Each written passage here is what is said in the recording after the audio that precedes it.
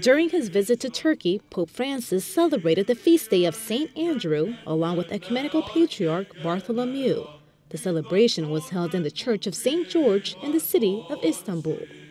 In a call for unity, the Patriarch spoke about their previous meeting in the Holy Land. He also mentioned how their predecessors decided to move forward as brothers instead of adversaries.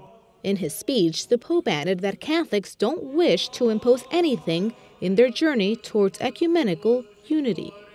Voglio assicurare a ciascuno di voi che per giungere alla meta sospirata della piena unità, la Chiesa Cattolica non intende imporre alcuna esigenza.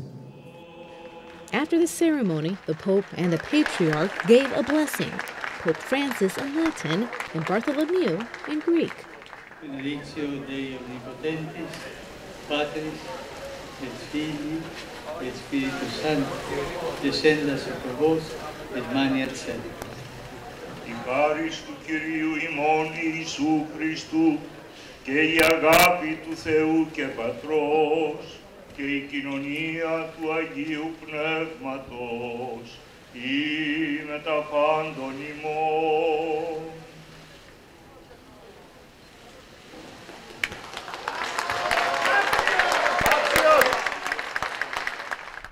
They also signed a joint declaration just like they did back in May when they met in Jerusalem.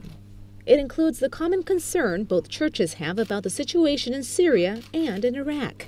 In light of the violence and bloodshed that's ravaged part of these countries, they also called for the conflicts to end through dialogue and negotiation. The instability in Ukraine was also mentioned, as well as the need to engage in dialogue with Islam. The Pope and the Patriarch met once again as the Pope boarded a plane back to Rome. Bartholomew was there at the airport to say farewell.